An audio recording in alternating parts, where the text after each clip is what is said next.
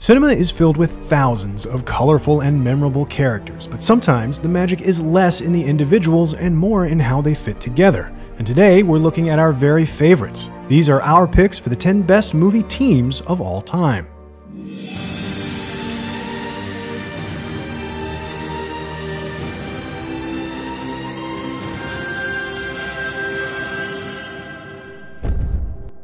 As we consider the intimidatingly many options for teams, today we're going to count up, starting small and finishing huge.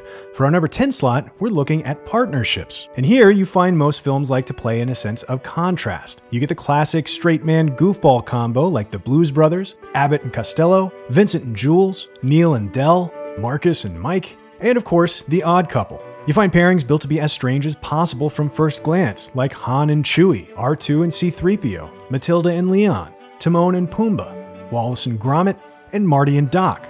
You get a lot of great partnerships that grow from open animosity into respect, like Woody and Buzz, Brennan and Dale, Marshall Cogburn and Mattie, Vincent and Max, and Riggs and Murtaugh. Then again, you also get partnerships like Johnny Utah and Bodie that are pretty much love at first sight. There's also Cheech and Chong, Thelma and Louise, Bill and Ted, Tango and Cash, Harry and Lloyd, and my god, Butch Cassidy and the Sundance Kid. But for our first pick, there's no contrast more extreme that manages to come together in as meaningful a way as the one found between Harold and Maude. Tony, do you dance? Pardon me? Do you sing and dance? No. No. I thought not.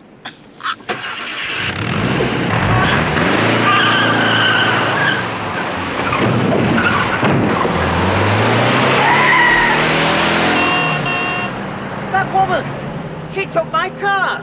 One of the first things we had to ask ourselves when considering Harold and Maude was, are they really a team or are they a couple? For the purposes of this list, we defined a team as a group of multiple people generally working together towards a shared objective, more or less. And from this perspective, Harold and Maude aren't so obvious. There's no high-stakes contest, no external achievement they're building towards, no villain they're trying to stop, and sure, there's no doubt there's romance at play. It seemed pretty clear to us that they are, in fact, working together, and at more than just a successful relationship. As they crash funerals, escape military service, and savor the pleasures of the world, their aim seems to be about something very much greater than just love. Harold and Maude team up to help Harold learn to enjoy life, and to help Maude have a meaningful end to hers. Each of them bringing to the table something the other needs, showing up with openness and a willingness to craft something greater than their individual selves, which, from our perspective, is the true making of a good team. Glorious birds.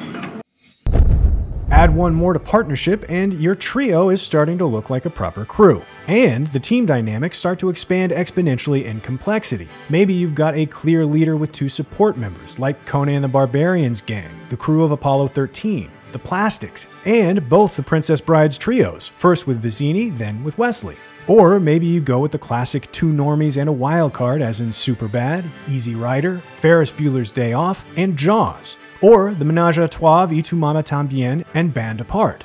The good, the bad, and the ugly are a sort of team held sort of together by the threat of mutual violence. Stalker's trio is a heady mix of daring dreamers, and The Big Lebowski carves out three highly specific oddball niches that somehow mesh unbelievably well. We don't want to forget the trios of Laen, Two-Lane Blacktop, The Treasure of Sierra Madre. However, for us, this one was never even close. The top trio here is none other than Larry, Moe, and Curly, the Three Stooges. One of these days, I'll tear your tonsils out. There's no way you can... Oh. I'm sorry, Mo. It was a loose board. A loose board? I don't see any loose boards. Here! Oh! Oh, forgive me. Here. Hit me with that and we'll all be even. No, I couldn't hit you with that. But I can with this. Formed out of a vaudeville act in the 1920s, the most iconic iteration of the Three Stooges appeared in over 90 films, primarily shorts, during their 12-year golden era. Even as they seem to be employed in every conceivable occupation and engagement as far as teams are concerned, we wouldn't recommend hiring the Stooges if you're looking for a job well done, or efficiently, or with clear communication. or any kind of compassion whatsoever. In fact, the Stooges are pretty much the epitome of abusive group dynamics, but it somehow is a big feature of their charm. With Moe, the detestable heel, Larry, the weirdo middle child, and Curly, the lovable moron. These three practically put the slap in slapstick and have been entertaining people for almost 100 years at this point. The masters of failing forwards and bumbling upwards, they worked tirelessly to craft a distinctly lowbrow brand of humor to very little critical success, but to the greatest peaks of mass comedy popularity in their time.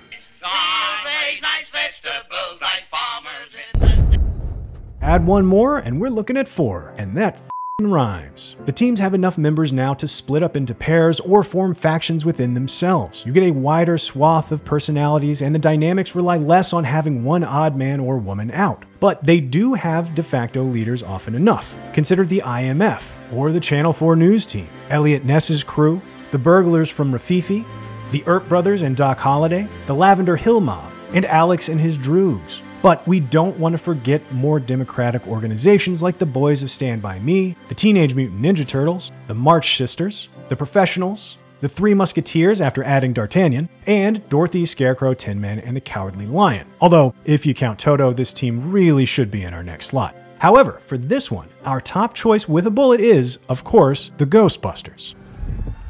Ray has gone bye-bye, Egon. What have you got left? Sorry, Beckman. I'm terrified beyond the capacity for rational thought. Oh no. Mother puss bucket. Harold Ramis, Dan Aykroyd, Bill Murray, and Ernie Hudson form one of the most utterly quotable, lovable, and iconic crews ever to grace the silver screen. The winning formula combines Ray Stance's true believer enthusiasm with Egon Spangler's awkward nerdiness and the perfect deadpan sarcasm of Peter Venkman, with Winston Zeddmore's often undervalued sense of skeptical shock and incredulity standing in for the audience member's perspective. All the characters are individually hilarious, but when you cross their streams and form them into a group designed to save the world from rogue paranormal entities, there is an explosion of dynamic personality that the world of cinemagoers has not once forgotten since the Ghostbusters first appeared. What are you supposed to be, some kind of a cosmonaut? No, we're exterminators. Somebody saw a cockroach up on 12. 5 is an amazing number for a team. Big enough to support lots of interesting internal dynamics and conflicts and relationships, while still small enough to give time to each singular character and develop them in an interesting way. Consider the Breakfast Club. Every member has their place. No one steps on the other's toes, except where they're meant to. And there are 10 internal relationships between each individual pair, all of which get a little screen time. The same goes for the Watchmen, the Incredibles family, the cast of Tropic Thunder, the agents of Team America World Police, the criminals of the Lady Killers, the Guardians of the Galaxy, the Dinosaur Squad of The Land Before Time, and the Furniture Fam of the Brave Little Toaster.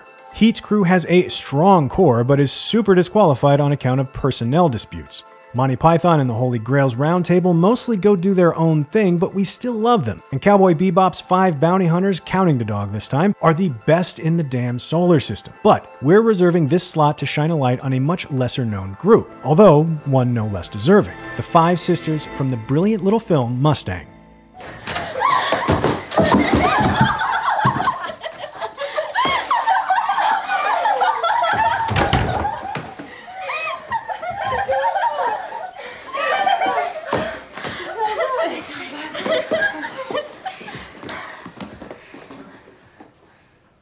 Sonay, en büyükleri sensin. Senden başlayacağım. Mustang follows 5 young Turkish orphans, looked after by their grandmother and uncle, who are locked up in a house for fear of their burgeoning femininity as their caretakers attempt to marry them off as quickly as possible. They resist in every possible way they can, fighting and often thwarting the adults' efforts to imprison them and hating the idea of being separated. The young actors do an absolutely astonishing job with their characters, inhabiting them with such credibility and life that every moment of their interaction feels like one genuinely stolen from an actual family's life. But it's in their shared objective to escape captivity and stay together, and the way the film constantly highlights how they support each other in it that they absolutely shine as a team in addition to a family. For number 6, we're looking at teams of 6. That's how this is progressing. Things start to get crowded from here on out. Only the very best movie can juggle this many characters and make them all feel important and unique. But the ones that do, boy can they be special. like the cast of Galaxy Quest, important all the way down to their extra, or the Team Dom assembles in Inception, or the Deadly Vipers Assassination Squad, or the Brown family from the Paddington films, or the original Rogue One squad, or the Mr. Colors from Reservoir Dogs, or the Monster Squad, counting Phoebe as is only right. However, we gotta set at least one slot aside for super team-ups, and that is what we're doing here. Does that mean we're giving this to the Justice League? Surely you know us better than that by now. No, this one belongs to the multi-dimensional Spider Gang from Spider-Man Into the Spider-Verse.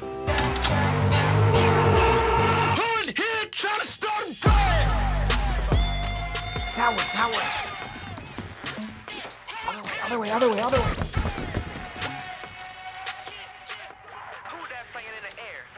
Hey there. Do animals talk in this dimension? Because I don't want to freak them out. A team of different incarnations of the same one superhero is already a slam dunk of an idea that we would never be able to ignore on this list. But when you add in the great care that the writers and animators behind Into the Spider-Verse took to include the teaminess in the shape of their storytelling, using it as a device for Miles' growth, tracking it in its own arc, and building it even into the fight choreography, we simply couldn't not pick this film. It's such a brilliant device, and the similar yet differentness of the 6 Spider members of the squad allow for what is essentially 6 great variations on one big theme. It's a distinctly spidery canvas on which to paint a picture of differing forms of heroism, allowing small contrasts to stand out in a meaningful way. I'm taking this cube thing with me. I don't understand it, but I will. We continue to grow to 7 for our next slot. Our options keep getting narrower, and this will be our last category before we start looking at ranges of group sizes. Some of the best teams of this number include the passengers of the Stagecoach, the Average Joes, Mal's spunky shipmates in Serenity, the boisterous boys of the Delta House, Kevin and the 6 dwarves from Time Bandits, Predator's Paramilitary Rescue Squad, and the ragtag group of cowboys from the Magnificent Seven, the original. There's one pick here that is so obvious that we've talked about it so many times that I literally forbade our writer Billy from picking it. So instead, we're very begrudgingly going with the next best option, the Goonies. Look at him smiling. They can't wait until tomorrow when they foreclose on all the whatever you call it. Trash the Goondocks. When they wreck our house, I hope they make it a sand trap. The Goonies really are a great team. The film is a silver age of Hollywood staple about the excitement of adventure and the power of friendship. In pursuit of hidden treasure and local legend, the 7 young adventurers navigate friendship, siblinghood, and first love. Their group dynamic is perfectly calibrated to evoke massive pangs of nostalgia for what childhood friendship felt like for most of us. And of course, you all know by now exactly what it is they never say. Maybe there'll be a sound up right here in case you forgot. Never say that! Goonies never say die!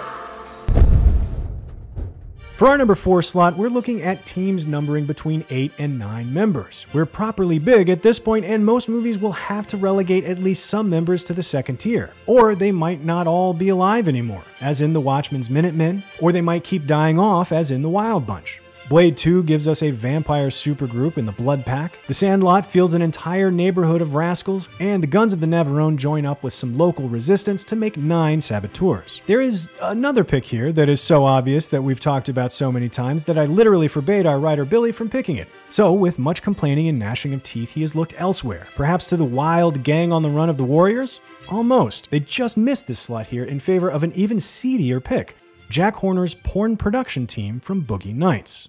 Well, we almost solved the case. At least the women are safe. Let's go get some of that Saturday night beer.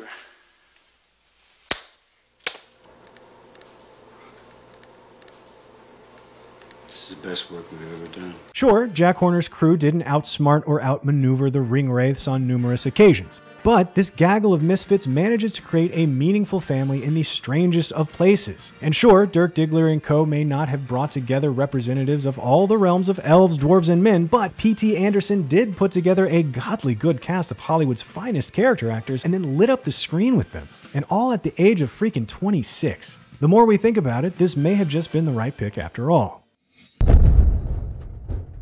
Closing in at number 3, we're looking at stupid big teams of 10 to 20. This could be a group of deep core drillers hurriedly put through space camp like the ones in Armageddon, or a subcrew like the one from The Life Aquatic with Steve Zissou, or a roving band of circus bugs like the one from A Bug's Life. It's the collection of bridge officers from any of the Star Treks, or all the Lost Boys from Hook, the Inglorious Bastards, Dom Squad in the later Fast and Furious films, and the entire crew of the Black Pearl. The Avengers are kind of all over the place, but by the Infinity War saga, they're well into the double digits, and it's really hard to tell how many people are in on the caper in The Sting, so we're just going to be safe and assume the answer is a lot and mention them here. And then you get the number-titled films that make our job counting a little easier. Ocean's 11, one more gets you the Dirty Dozen, and one more still gets to our pick, the utterly bonkers 13 Assassins.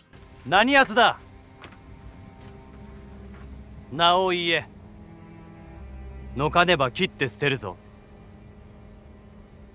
昨年4月、木曽上松陣屋にてお手にかかりし尾張藩士、牧野畝目が父、牧野幸恵でござる。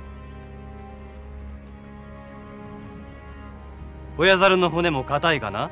On a list without Seven Samurai, 13 Assassins is a welcome replacement. A clear, explicit, and unmistakable homage to the Kurosawa original, Takashi Miike's ultra-violent period epic plays much the same way. An older, wizened samurai is tasked with assembling a team of varied warriors, this time for the purpose of assassination. He recruits 11 of his order and can't help but collect one more wildcard team member who proves, despite appearances, to be as fierce as any samurai. The film culminates in a massive, grimy, muddy, violent set piece where an unbelievable amount of killing happens. The film deeply rewards familiarity with Kurosawa's original, allowing Miike's deviations from the formula to make even more of an impact. These samurai are badass enough to take on an entire army, and you definitely don't want to miss it. Runner-up at number 2, we have to take a slot to examine the obvious: entire sports teams. Whether they're playing football like Marshall, the Titans, Permian High, or the Sentinels, basketball like the Hickory High Huskers, the Toon Squad, or the Milwaukee Bears, kinda, hockey like the Charleston Chiefs, or Team USA, or soccer like the Hounslow Harriers, or Team Shaolin. However, cinema has always had a special relationship with baseball. From the Bad News Bears, to the New York Knights, to the Ghost team from Field of Dreams, to our number 2 pick, the Rockford Peaches from A League of Their Own. Time!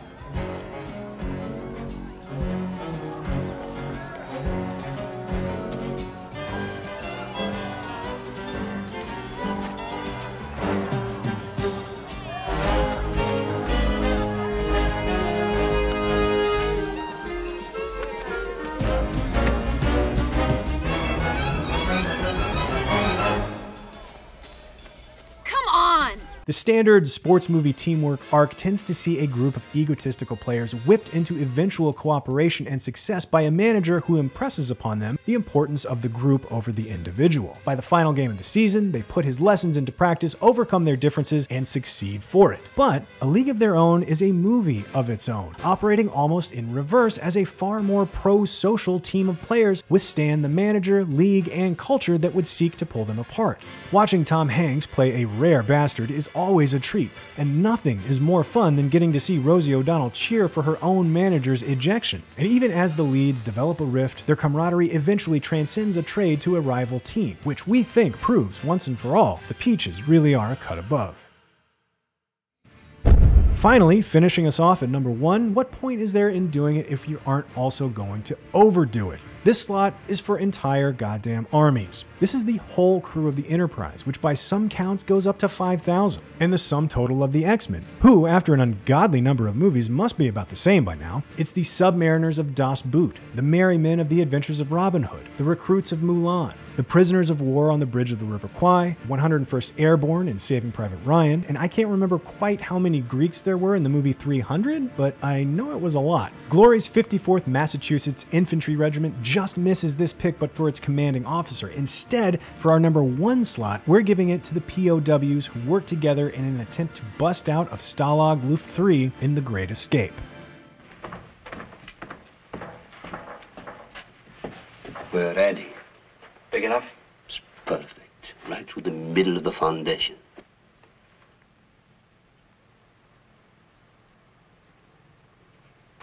Why 17? This is the 17th tunnel Danny started. Not quite an official army on account of their varied countries of origin, but the 250 imprisoned soldiers working together to escape their German captors represent a massive coordinated effort on a personnel scale mostly unrivaled in all of cinema. Of course, we don't get to know every single soldier working towards escape, but the main cast of leaders and officers create an impressive ensemble all their own, even as they stand in for the others they command. And the getaway itself is a caper worthy of the impressive runtime. As ambitious in its scope as the film is meticulous in its presentation of their plan, requiring immense coordination and cooperation and improvisation. It's an absolute blast watching all the different parts of this giant human-powered machine come together into something truly improbable, which is why we think this veritable army of troublemakers is one of the best cinematic teams of all time. So, what do you think? Disagree with any of our picks? Did we leave out any of your favorite teams? Were they the Seven Samurai? Please send your hate mail to 5630. Wait, no, that's my address. I'm not reading this. I'm not going to read that out loud. And also, be sure to subscribe to IGN Movies and TV for more CineFix movie lists.